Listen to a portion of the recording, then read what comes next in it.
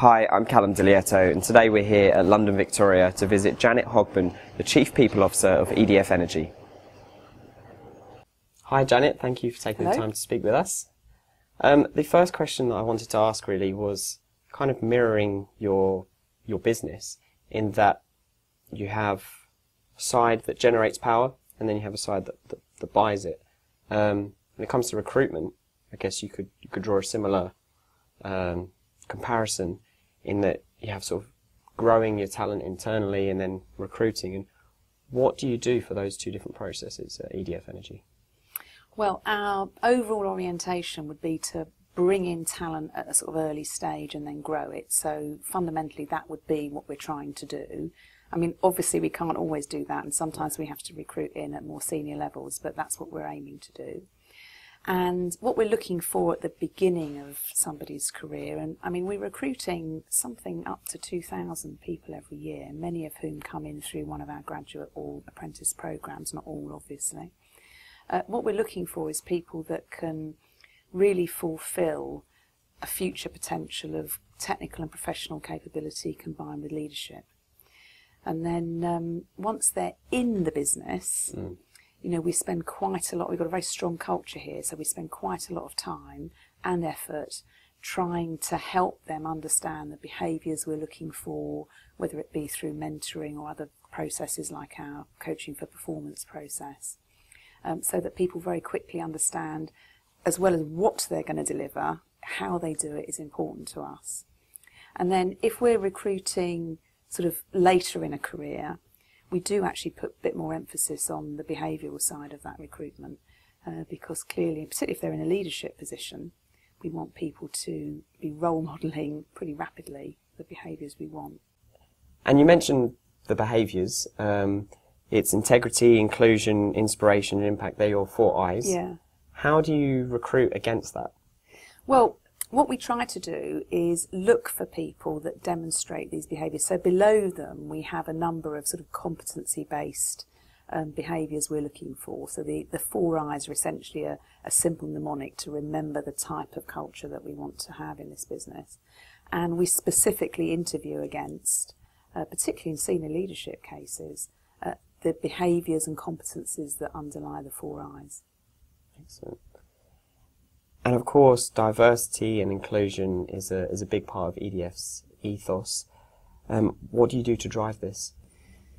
Gosh, we do a lot of things. I mean, we have a very fundamental belief, hence the 4 I of inclusion, that if you've got an inclusive environment, that's one where diversity will flourish.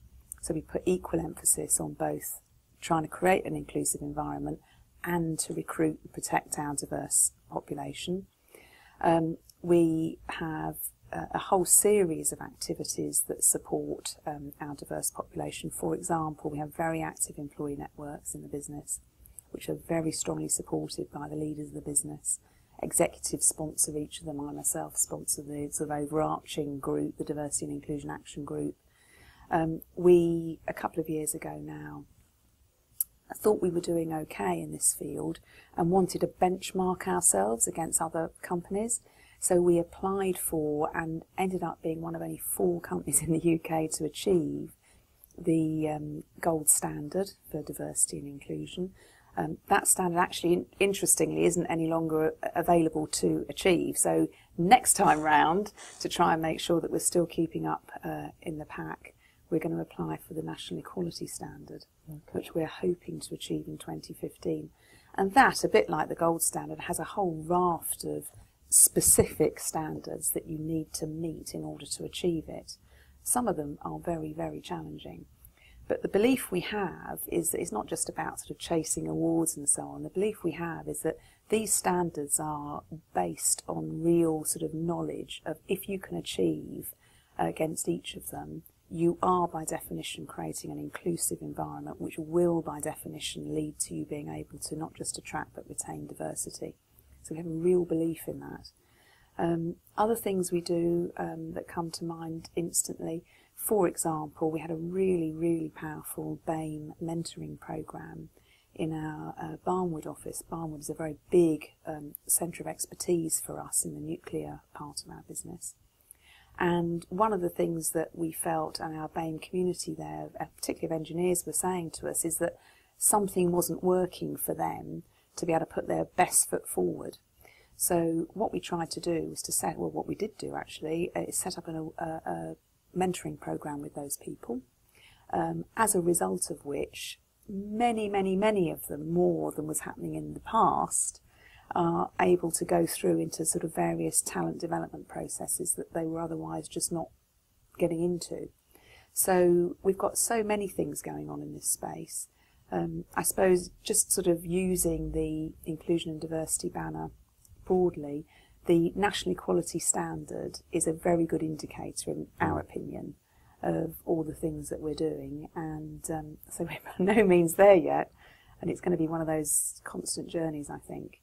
But we're doing our best. And if I reflect on the impact of everything we're doing, you know, I think we need to do a lot more if we're going to really cement diversity into our business. So, you know, we don't yet have, we've got targets for what we'd like to achieve. They're not sort of written in stone, they're sort of aspirational targets, but we're quite away from that in terms of, you know, the numbers of women or BAME candidates in particular fields and leadership positions. But we're working on it, and we are committed to it. Well, I guess it's difficult being in the energy sector and having engineers and things like that. It's a difficult area to, particularly, you know, women. It's hard because you're not getting the pipeline from, say, the graduate level. The population that's available to us is, by almost definition, very male and white. Yeah. So we are really putting a lot of effort behind our recruitment drives to get difference into our company. And I think last year, it's true to say, we had 31% of our STEM graduates intake were women, which is a much larger percentage than, you know, the total STEM graduate female population. We haven't actually this year been able to do as well as that. But we're going to be putting things in place to make sure that next year we continue on that journey of attracting as many people with protected characteristics as we can into this business. Even though you're absolutely right, there's not so many of them in the population at large. And being an energy provider, obviously you have a huge responsibility to look after the environment, and so your corporate social responsibility is quite high. Mm-hmm. What kind of things are you doing there? We do, I mean, we're very aware of our responsibility as a big employer in the UK, and we're also distributed throughout the UK, so we're not just sort of a London-centric employer, for example. And we do quite a lot, and enjoy doing quite a lot in the communities in which we operate. And I suppose there'd be a few examples I could give. We try to sort of encourage our employees to be a force for good, which I know is a bit of a cheesy strapline, but actually there's a lot of intent behind it. For example, we allow each of our employees, in fact we encourage each of our employees to take 2 days off a year in something called our Helping Hands programme, so that those people get an opportunity to work in their local communities, whether it be to help with schools or playground building or wasteland clearance or whatever. We have a really interesting programme here off the back of the Olympic sponsorship that we did in 2012 called Company Makers. And it came from the idea of the games makers.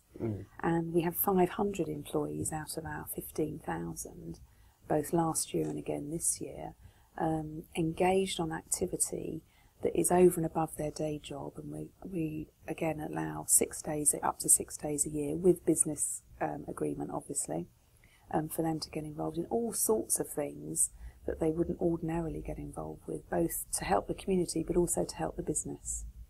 So that would be another good example where we sort of put our money where our mouth is, because we do really genuinely understand that importance of the sort of social position we hold in the UK.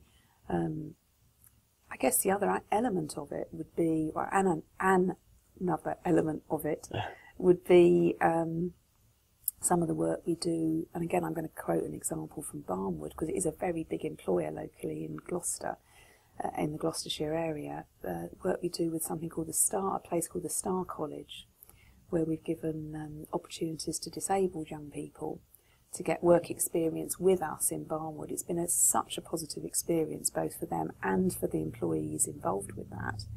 And actually, as a result of it, quite a lot of the people that we gave internships to, I think there were 10 of them, I think 8 of them are actually now working for us. Oh, brilliant. So it's really worked extremely well. And as I say, it's a win-win all round, because I think, you know, having to think about other people in the way that you have to if you're working with somebody whose needs are different from yours actually adds something to the culture, and it adds something to the business, and hopefully we're adding something to the community as well.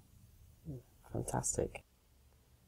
Thank you very much for taking the time to speak with us. You've got a lot of interesting things going on in the company, and I wish you all the luck with the accolades that I'm sure will come your way. Thank you.